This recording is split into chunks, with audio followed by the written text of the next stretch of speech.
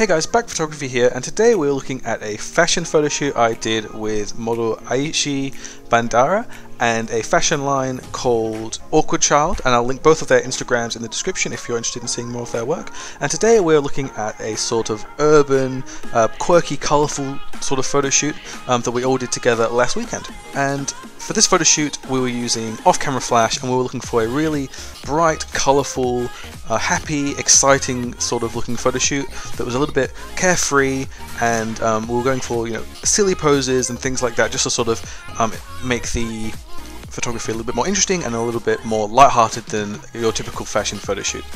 So I'll go through the specs of the camera equipment I used and all of that sort of thing first.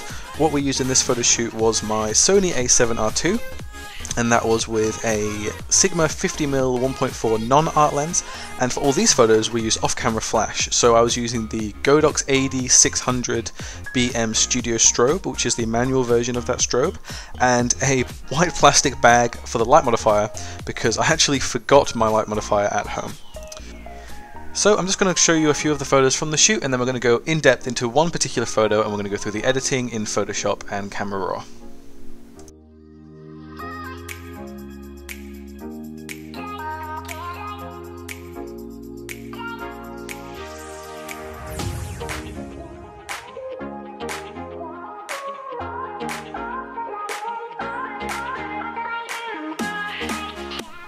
So this is the image I've decided to show you a more in-depth tutorial on, and the reason I chose this photo is because I really think that the clothes, which is what we're trying to promote in these images, really stands out.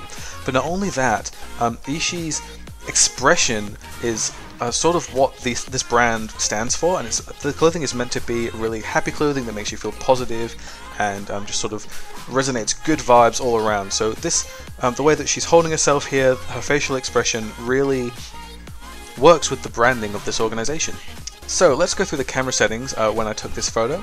We were at an aperture of 1.8, a shutter speed of 1/500th of a second, and an ISO of 200. And again, this was shot with a 50mm prime lens. So why did I choose these settings? Well, first of all, we have an aperture of 1.8 just so we really blur out the background and draw focus to the subject, which is Ishii and her colorful clothing.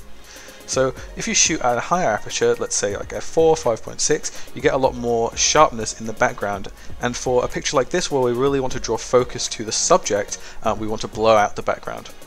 So I chose a shutter speed of 1/500th of a second, and that's just so I can cut out some of the ambient light that was in the background, although we can still see a little bit there, just so we can get an idea of the background and what it was like. But also I wanted to freeze Ishii where she was, because she was moving quite a lot. So if I shot much lower, let's say 1/160th or 1/125th, something like that, we could have seen a bit of motion blur in her. So 1/500th of a second was fine. And then I shot at ISO 200, which is a nice low ISO, so that we didn't have much noise in the shadows and no blown out highlights in this image. I probably should have shot at an ISO of 100, which is the native ISO of my sensor, but camera sensors are getting so good these days that the difference between ISO 100 and 200 in terms of the fidelity and dynamic range of the image really doesn't make a huge amount of difference in these sorts of conditions.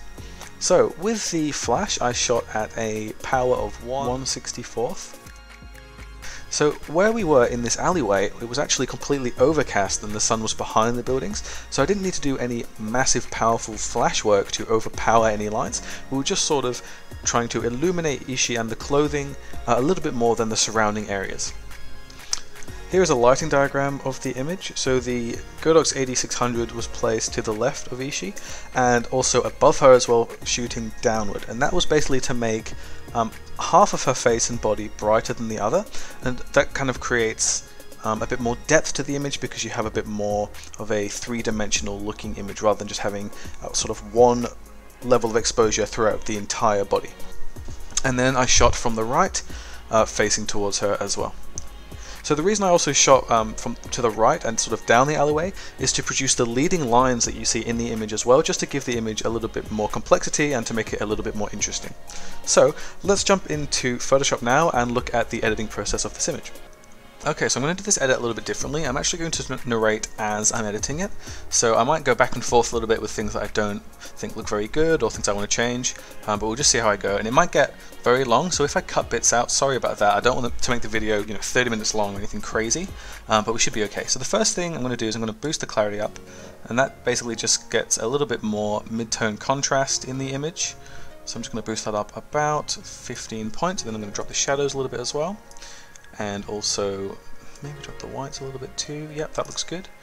And mess around with the exposure. Okay, so I think the exposure looks about perfect there. I think I overcooked it a little bit in the camera. So next thing I'm going to do is I'm going to go into the eyes. I'm just going to make the eyes pop a little bit more by adding some exposure into the whites.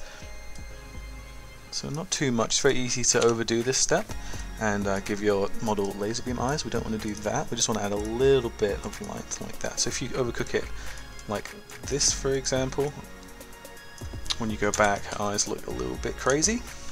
So we just want to add a little bit just to make a bit of a subtle change. So that should be enough.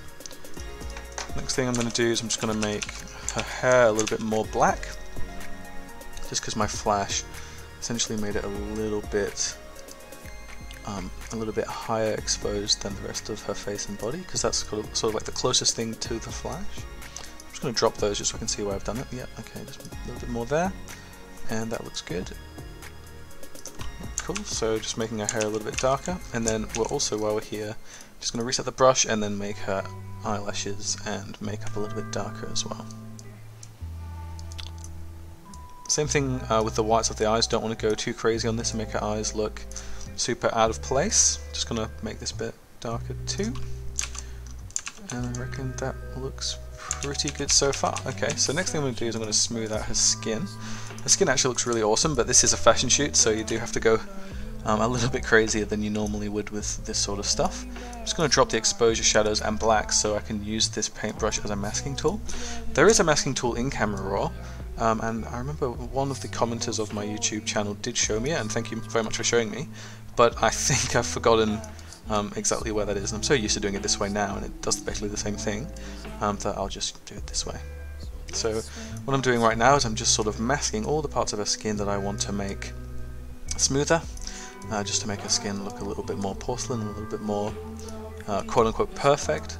Don't use the word perfect just because her skin's fine as it is, but in a model-y sort of way, the more porcelain looking your skin is, the better. So I'm just going to finish highlighting all this, and then we'll do her neck as well, just making sure not to do any contrasting lines, because we want to keep those sharp, otherwise the image will start looking a bit strange if you blur out those lines. So for example, we wouldn't want to do this area here, just because if you do go over contrasting lines too much, it does start to make the image look fake.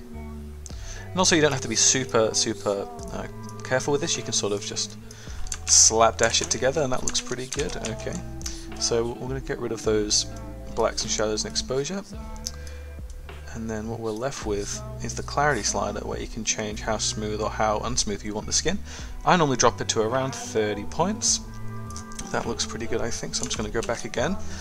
And that's looking really good so far. So the next thing I'm going to do is I'm going to play with the saturations, because with this image, the clothing is what we're trying to advertise here. So we want to make the clothing look as bold as possible. Now they already look pretty hectically bold, but we can just boost these up a little bit and make them look really crazy bold. So you can see with the blue one, it sort of messes with this blue wall here as well, so we might just drop that one down a little bit, just because we don't want to make the entire scene crazy colourful. We just want to make Ishi and her clothing colourful. So that's everything I'm going to do in Camera Raw. Let's jump into native Photoshop now and finish off the editing process. Okay, so the first thing I'm going to do is I'm going to get rid of any big blemishes that I see on her face. Normally I wouldn't do this if I was doing like a portrait session, but as I said, because it's fashion, it's sort of expected that you make models look almost unnaturally perfect. So just getting rid of any blemishes and that sort of thing, just to make her skin look a little bit more smooth. But there's not really much work to do here, and I'm not going to bore you with 30 minutes of me editing skin either, because that can get pretty boring.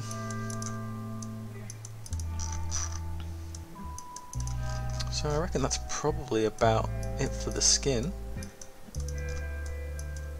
Yep, cool, alright, so once we've done that, I might just make the background a little bit more blurry. We did shoot at f1.8, which is a pretty low aperture anyway, so the background is pretty blurred out, but just to make her stand out a little bit more, and then we do select, inverse selection, and then we do filter, blur, Gaussian blur, just 1 pixel, and then we move the selection over just a little bit, just so that we don't get a hard line where we're blurring the image, and then we just do a few more blurs, and that's really just to make the background a little bit more blurry and her stand out a little bit more.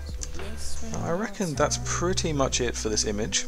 I might just do one extra thing because I don't really like how this composition is sitting at the moment. I really wish it was composed something like that, and there are a few things we can do here to make this image look composed that way. So make a selection using this tool here, right click, free transform, right click again and distort, and you can just, it's probably a little too much actually, we'll go to about here, and then we'll do the same thing for here.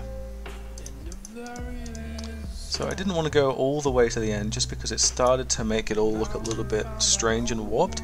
But now what I can do is I can just do another selection here, and because there's not much space here that's white, when I do a content aware deletion, which is basically where I just click the delete button while this is locked and have the content aware tab on, it actually autofills this in what the computer considers to be the correct thing, and that looks pretty close, apart from this little thing here looking a bit strange and this little thing here looking a bit strange, but we can always delete them and just sort of keep going until we get something we like. I think that looks pretty good. I mean, you can get very pedantic about this and sort of delete all the little bits that look strange, but just for the purposes of this video, I'm going to keep it quick and sort of rough. Like there, we could spend a while fixing that, but I'm not going to bother this time. Yeah, so I might actually just do another distort, but use a little bit of this area here and just see if I can get away with doing it that way. So what we'll do is we'll take a whole nother selection like this, and we'll do the same thing again, just distorting it a little bit more. So I think maybe it's about, you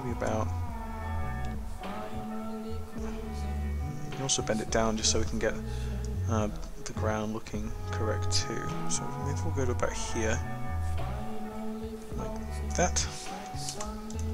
And then what we can do is we can fix that bit up there. Fix all this bit up here.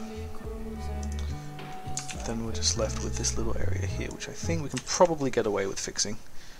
See, that's very, very close. We just need to fix that little section there.